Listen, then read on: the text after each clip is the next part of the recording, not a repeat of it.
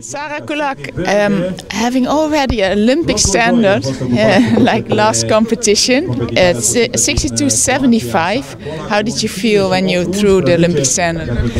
I think that was the best day of my life, so it was a good throw, so I was very happy, and I did throw the Olympic standard, so this was the big plan for this year. You started already your season very early because we are still in March, and this is already your third competition. Yeah, I had last week one competition in Croatia, in Split, and this is the third. So it was good. I didn't start.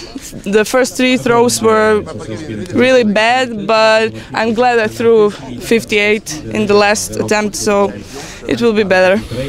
How was your last year? How was that year?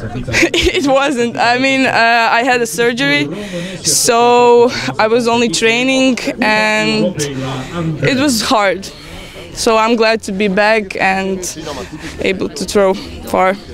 Where did you have your surgery? Shoulder. Yeah. Was it an injury that had been bothering you? Yeah, it was an injury in 2014. So we did all the competition, and then I had a surgery. Well, if you throw already now 62.75, the surgery went okay. Yeah, it went. We worked really hard. I trained in Slovenia with Andrej Hajnšek, so we are a very good team. So we had a lot of work, and I'm glad I threw 62.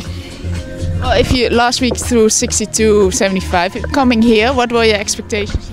I just wanted to do the technique right. This was my focus. So the first three throws were not that good, but the last was close.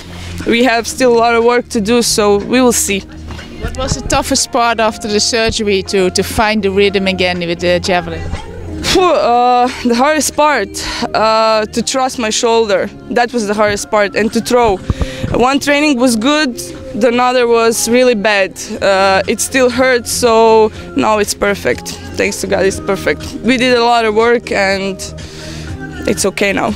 Looking from here, the Olympic Games in Rio de Janeiro, you have already standard. Will you also compete in the European Championships in Amsterdam? Yeah.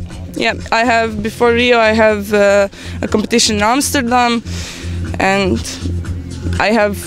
my trainer said technique and everything will be okay.